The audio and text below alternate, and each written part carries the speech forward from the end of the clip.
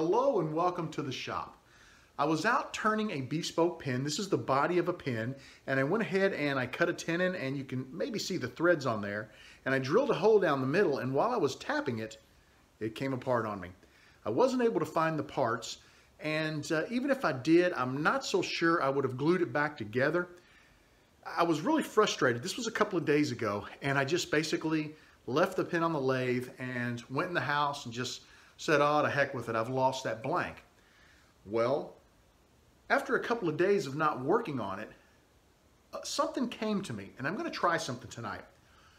Where this tenon is, I'm going to go ahead and just take a parting tool and clean that right off. Then I'm going to tap a hole that will accept these threads inside of the body of this pin. I'm going to take a scrap piece of Alumilite, and I'm going to turn what basically amounts to a pipe nipple. I'm going to thread it into here, put a little bit of CA glue on there, which will solidify it. Then I can clean the outside up, and I'm going to continue working on this blank. And I'm hoping that doing this will enable me to fix this blank and save it, because I really love the look of this blank, and I really wanted to make a pin out of it. So let's head over to the lathe, and we're going to take a shot at fixing the Bespoke body that we screwed up. I've got my blank back on the lathe. You can probably see it a little bit better how it exploded right there, and there are the threads. We're going to go ahead now and just part this little section off.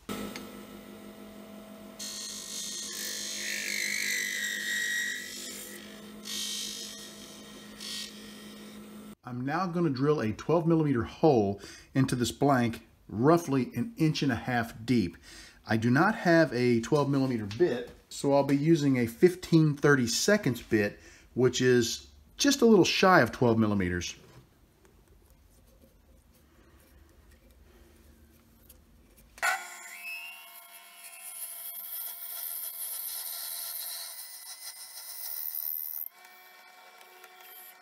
The reason I drilled the hole so deep into the blank is I want to be able to put as much of the tap into the blank as possible because it's very narrow down here, and you're not actually tapping to the proper size until you're farther back on the tap.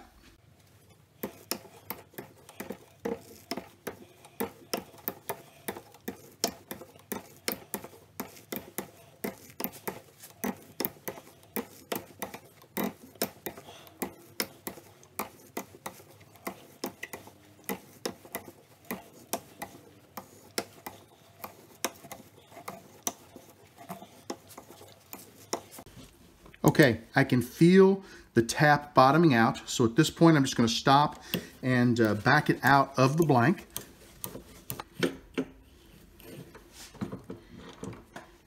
I've chucked up a scrap piece of Alumilite, and I'm going to turn it down to about 5/8 of an inch so that it fits into this collet chuck. Now 5/8 of an inch equates to about 15.5 millimeters, which is perfect. I'll be able to flip this around, put it in the collet chuck, then we'll be able to turn this piece down to 13 millimeters, and we'll be able to thread it from hopefully one end to the other.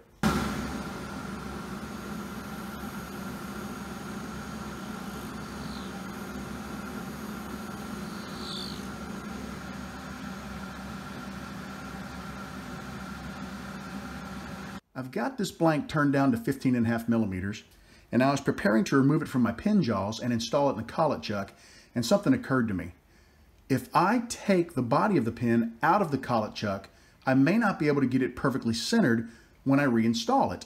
So why don't I go ahead, turn this down to 13 millimeters, we'll thread it, then we can just install this in the body of the pin, which is already in the collet chuck and perfectly centered. We could put that back on the lathe and then finish threading the other end of this, which is currently in the pin jaws.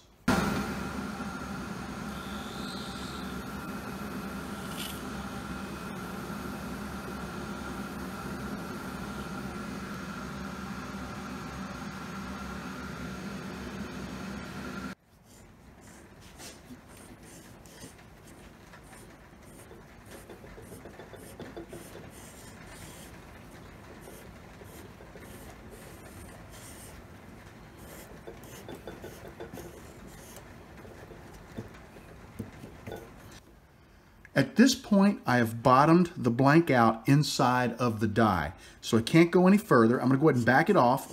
Then I'm going to flip the die around and I'm going to run it back up on the threads just to clean them up and make sure the threads all have the proper depth and pitch.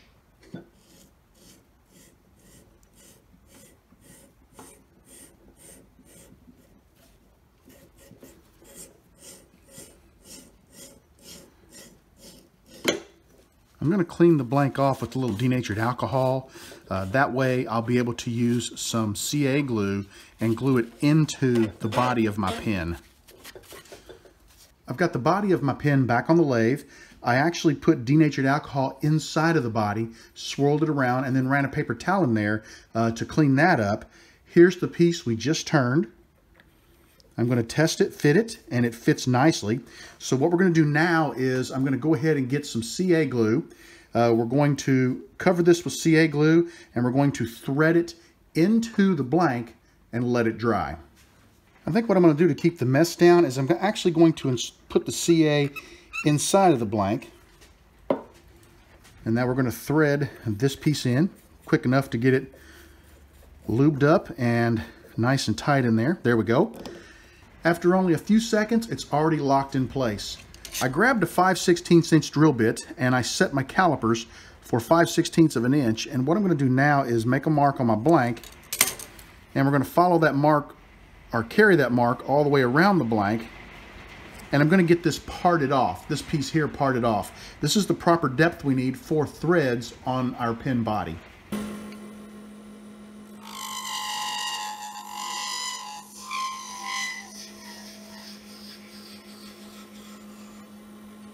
I'm going to cut a relief on the back of the shoulder, and then we'll bring our die back out and go ahead and get this piece threaded up.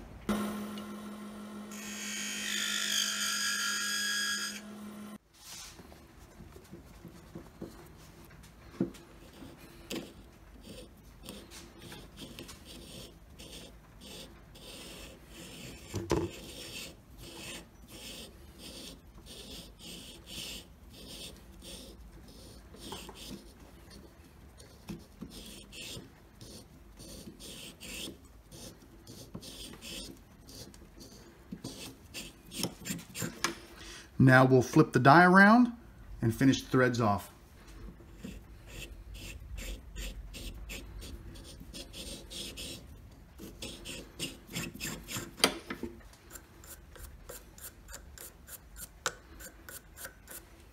And just like that, we have saved the body of this pen.